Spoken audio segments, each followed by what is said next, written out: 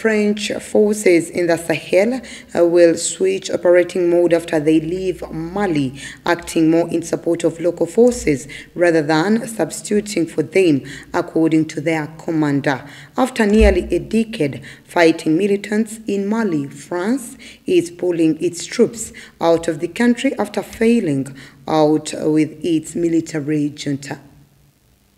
President Emmanuel Macron announced the withdrawal of French forces from Mali in February, saying Operation Barkhane would continue elsewhere in the Sahel, but in a smaller and configured form. In an interview with the media, Barkhane Commander General Lieutenant Michon said the force now had less than 2,000 men left in Mali. The pullout was on track for completion by the end of summer, as the president has requested. Mission say that around 2,500 French troops will remain in the Sahel when the operation is over, but that depends above all on the wishes of the African states. Illustrating the closer cooperation, Mission said that last year a French unit of the Mali-Niger border was placed under the command of a Nigerian general in charge of the area. And in March, French set up a partnership HQ in the Niger capital Niamey with the goal of working with African officers embedded in Barkhane. The general said that as for the pullout, France has already left its bases in Gossi and Menaka in the central Mali and is currently disengaging from a camp in Gao.